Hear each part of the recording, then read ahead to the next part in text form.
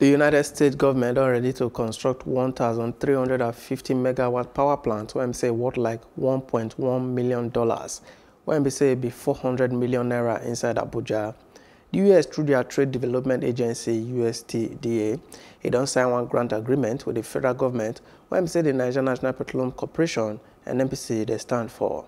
The acting Govt of the USTDA, Thomas Hardy, a young Govt talkman inside Abuja, say the grant will say the award to boost innovation for power generation, economic and infrastructural growth for Naija, not to improve power supply within the nation capital and their area when say they complete them.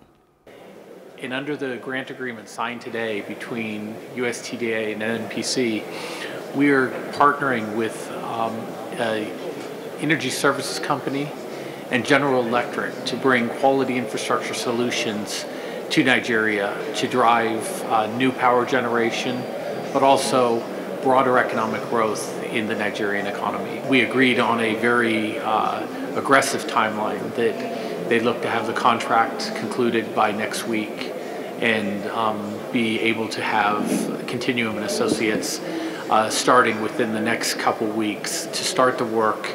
I don't imagine this work will take longer than perhaps 8 to 12 months. The funding that USTDA is investing in does not require counterpart funding.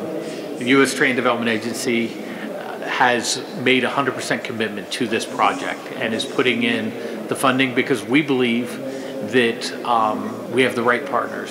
USTDA will pay based upon the work that's completed, so it will be done in tranches based upon the work that's completed.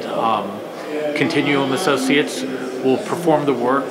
They will provide it to NNPC and GPIC for approval to make sure it meets their requirements, make sure it meets their expectations, and once they have approved it, the invoice will come to us and we will likewise look at it to ensure that the work product is appropriate, and then USTDA will pay.